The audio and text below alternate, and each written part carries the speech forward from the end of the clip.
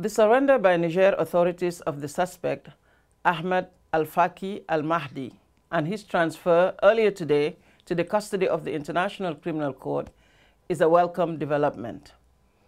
It represents an important step forward in the fight against impunity, not only in Mali, but also in the broader Sahel and the Sahara region of Africa, whose populations have in recent years been subjected to unspeakable crimes. Ahmad al-Faqi al-Mahdi, also known as Abou Tourab, is charged with the war crime of intentionally directing attack against 10 buildings dedicated to religion and historic monuments in the ancient city of Timbuktu, Mali. A zealous member of an armed group, self-proclaimed Ansar Dine, he played a predominant and active role in the functioning of the local structure put in place during the group's occupation of Timbuktu in 2012, as detailed in my office's application for the warrant of arrest, which led to his surrender.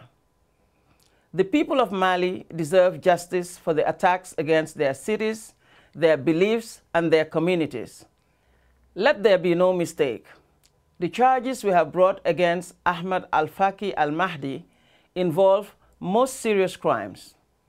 They are about the destruction of irreplaceable historic monuments, and they are about a callous assault on the dignity and identity of entire populations and their religious and historic roots. The inhabitants of northern Mali, the main victims of these attacks, deserve to see justice done. Intentional attacks against historic monuments and buildings dedicated to religion are serious crimes under the Rome Statute, the founding treaty of the ICC, adopted by more than 120 states from around the world.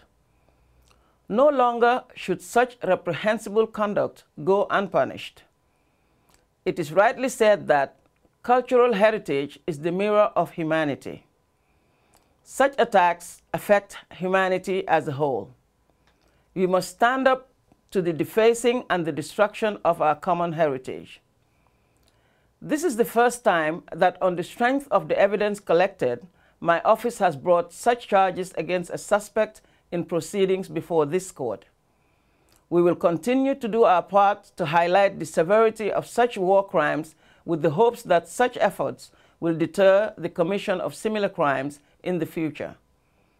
I am grateful to the authorities of Mali and Niger for their cooperation in this surrender, as well as other regional and international actors who facilitate the work of the court in the region. This is our first significant step in Mali, built on the heels of our investigations. I am confident that our close collaboration with the Malian authorities will continue to generate positive results for our common cause of holding to account those most responsible for perpetrating atrocity crimes in the country.